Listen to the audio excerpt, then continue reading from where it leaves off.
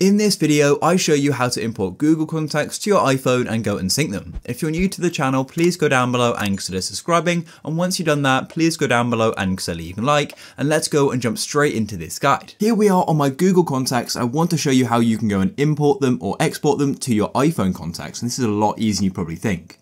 Firstly, you need to make sure you know the email which your Google contacts are on, which you want to go and import. So to do that, just tap on your profile picture. And as you can see, this account is Rob Tucker Business. So make sure you remember your own email.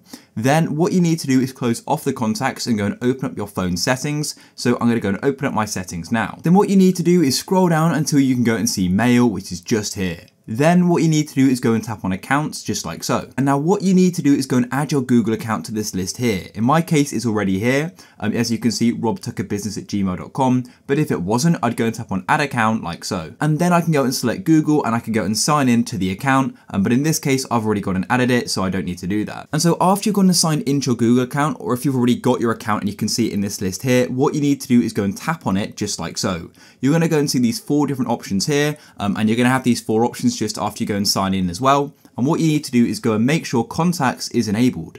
Once you go and enable that, then what this means is it's going to go and sync your Google contacts, your iPhone contacts, which is really useful. So now if I go and open up my contacts on my iPhone, you can go and see this contact here, import to contacts AAA. And if I go back to my Google contacts just here, as you can see, I originally made it here and I've now gone and exported it or imported it to my iPhone contacts. If you guys found this useful, please go down below and consider leaving a like. Peace.